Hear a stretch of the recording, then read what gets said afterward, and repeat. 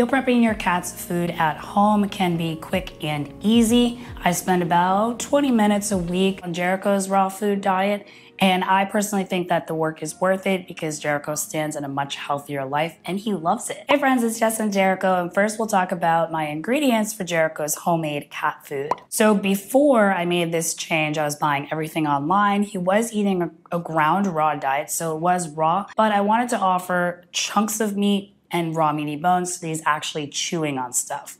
I would order about 2 or 3 months worth in advance. There would be lots of freezer burn, and it's technically not that fresh. So now what I do is I buy whole prey online, but I only buy 1 month's worth. So I have to fulfill the shipping requirements for the weight, especially in the warmer months, but at least it's 1 month instead of 3 months. Then I go to the farmer's market where I can get fresh chunks of meat and organs. So right now I'm buying chunks of boneless meat.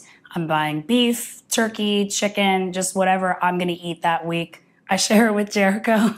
And I'm also giving him heart.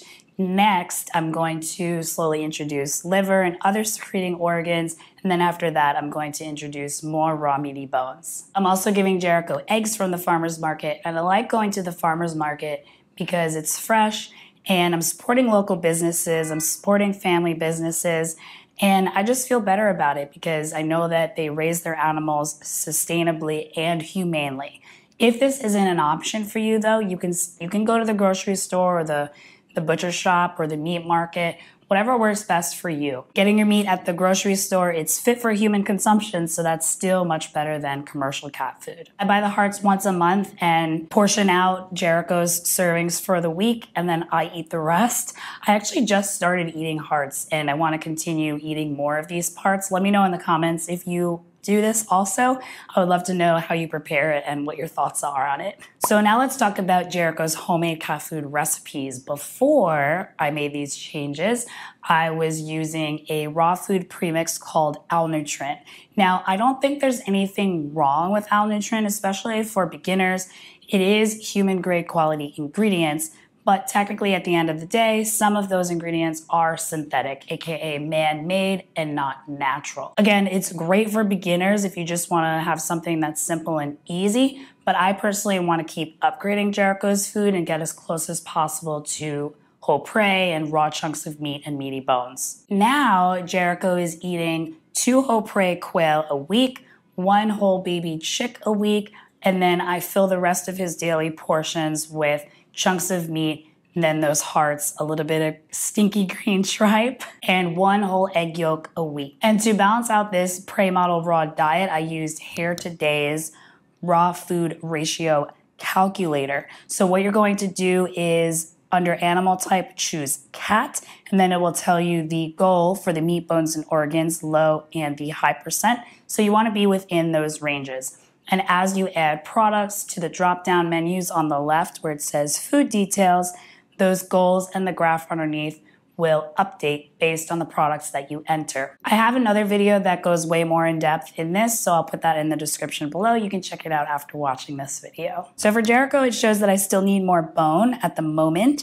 And another con here is that I'm using freeze-dried organ treats instead of fresh organ meat. But I'm still in the transition phase, and I want you to know that you don't have to be 100% perfect right off the bat.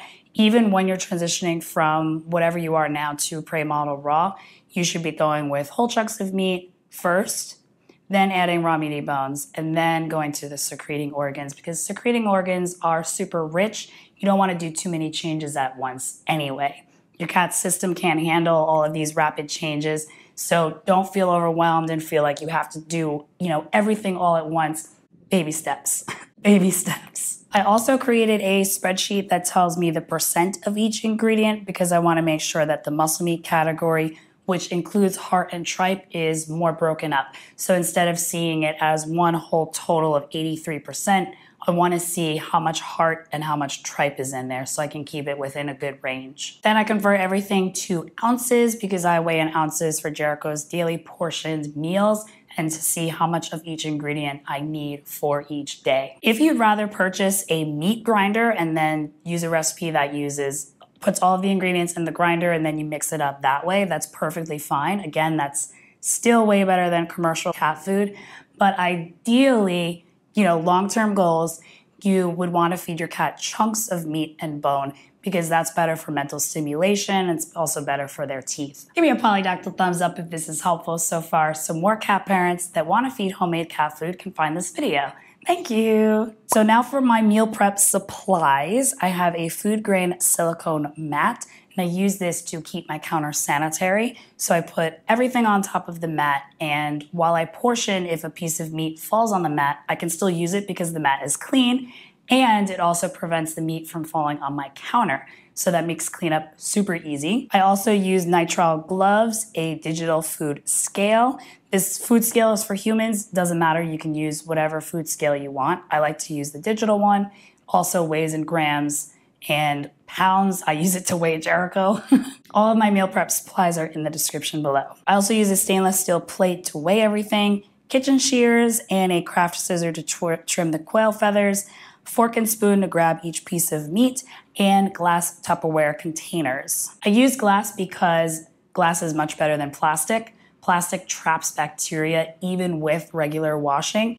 But again, don't feel like you have to go all in 100% in the beginning. If all you have right now is plastic, preparing your raw cat's food and storing it in plastic is still a step up from feeding dry food or wet food. So use what you have for now and upgrade when you can. For example, with those glass containers, they were like $7 each at my grocery store. I bought one a month.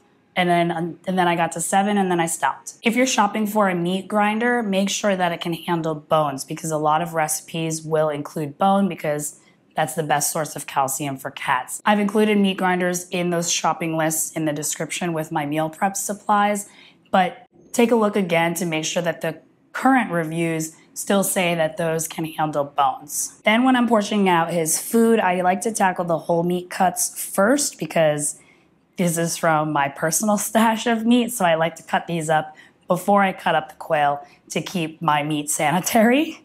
So I cut them up into bite-sized pieces. And then when I'm done cutting them up, I put them back in the refrigerator. Then I tackle the whole prey quail. I cut these up into about 7 pieces, sometimes it's 8. That way Jericho can chew on 2 pieces a day. And I also trim the extra feathers around the neck and wings because sometimes Jericho gets turned off by that.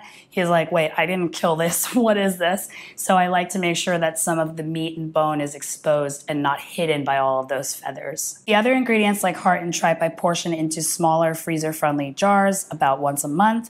That way I don't have to thaw and refreeze, thaw and refreeze, thaw and refreeze. I grab the 1 jar, that's 1 week's worth of meals, and I'm ready to go. Then I get all of the ingredients out on the food mat and portion it out. I mentioned before that I portion out Jericho's meals by day. I like to start with the whole prey chunks of quail, then put a small amount of tripe and heart, and then finish up his daily portion with the chunks of meat.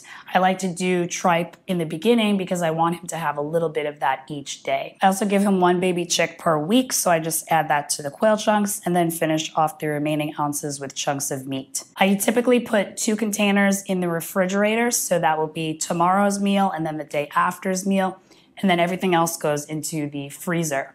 So you'll want to take out the food from the freezer and put it into your refrigerator at least 24 hours before you need it.